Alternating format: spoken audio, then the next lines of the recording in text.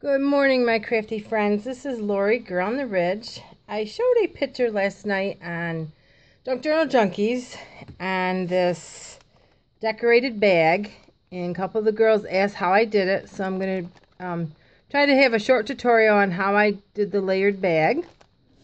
First of all, I wanted to tell you these gloves are just for fashion. They are not medical gloves, but I do have to wear inside here compression gloves for the lymphedema, lovely side effect of the cancer, so I might as well be fashionable. So I know a couple girls had asked where I got these, and I got these at a museum gift shop over the summer. So that's that. So on these bags, I did a lot of layering, and I'll take you hopefully step by step of how I did it. I started with 2 bags. These bags were gifted to me from Crafty Irina. I do not believe I can get these on the East Coast, so I'm not sure where they came from. And I coffee dyed them. I sewed all around them, and then I glued it, so you have that as your base.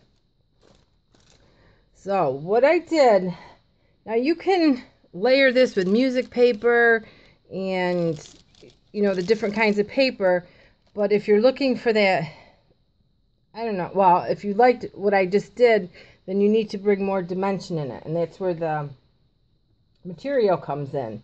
Now what I have here is I have a piece of old bedspread.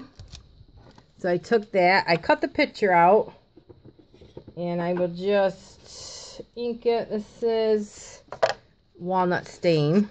I did sew around it, and we'll just do a little ink job.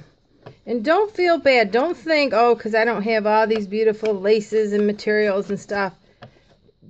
Old sheets, old clothes. I mean, you'll be amazed what you can find. I mean, our garage sales haven't started yet. But don't think you have to get old vintage wedding dresses and this and that. You can start with anything. Coffee dye it, shred it, or, make it in strips, and it's going to look gorgeous. So I got that on that, and I always angle things. I don't know, it's just a thing that I do. And then I just got scraps.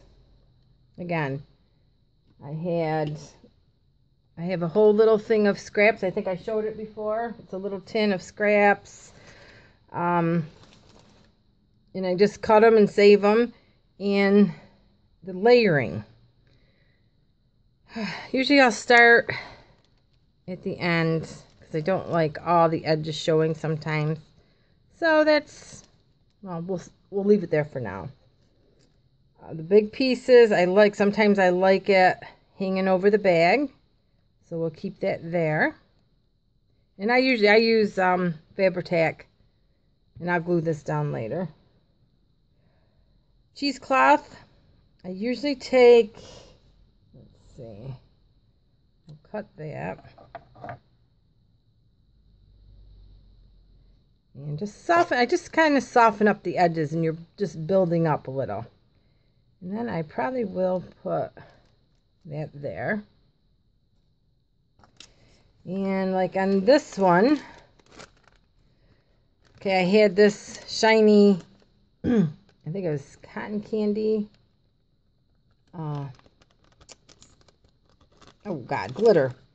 And I don't have any more of them, so I'm going to have to do something else. And then I had a piece of doily. Not that you have to make them all alike, but... So I'm going to take a doily.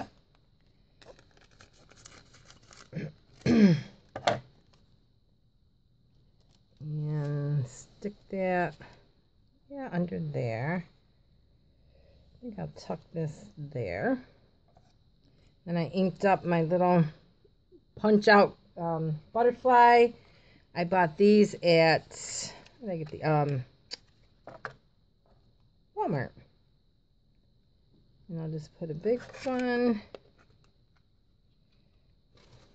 and a little one. Oh my God, these are so little. I'll bend it up just a little. And I'll just put that there. Now for color, I bought in these, let's see, Naturally, I'm not going to find the package.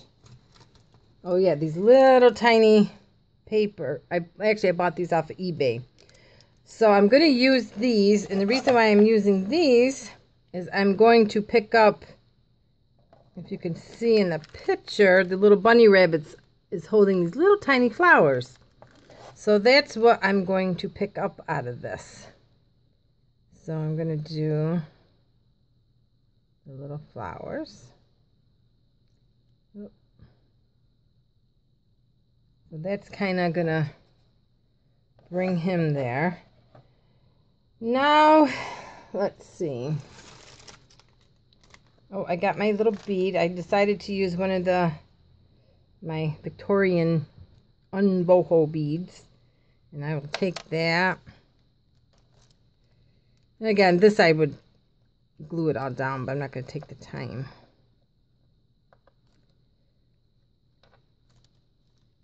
This way I can, that'll be my bead. And the only other thing I need is, that I didn't get ready, is my little seam binding. What I do with my seam binding sometimes, if I didn't have any that's coffee dyed, I just take my inker and just throw it through.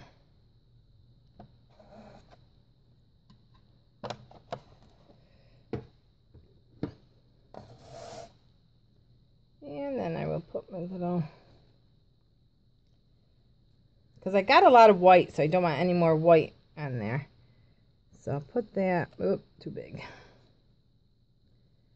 Again, it's just playing around with what you got. And I think, nope, I need another little piece up here. So we got so much going on down here. See, this is where I did a little piece of lace there.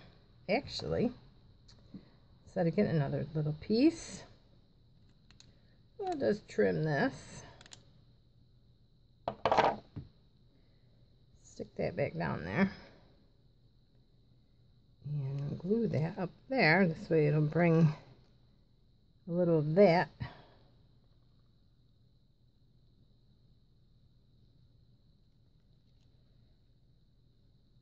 Maybe I should have glued it. And that's pretty much it. Just play around with it. And I mean, if you wanted to put some bling, I don't think so. I think I like them both. I'll probably, what I don't like, and I did, is this ribbon. It doesn't pick up anything. So, either sometimes I'll run it through a different color ink, like a pink, which I don't have right now. And I'll just I'll stick with the coffee dye.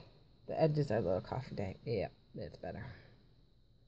And I might even put a little pink in the butterfly. But that's it. I hope that helped. You can leave any questions down below. If I went too fast, if I went too slow, if that helped, any other questions, I really appreciate you guys. And I'll be back with a couple flip throughs and then the giveaway next week. So make sure you put a comment in the previous video. Have a nice day. See you soon.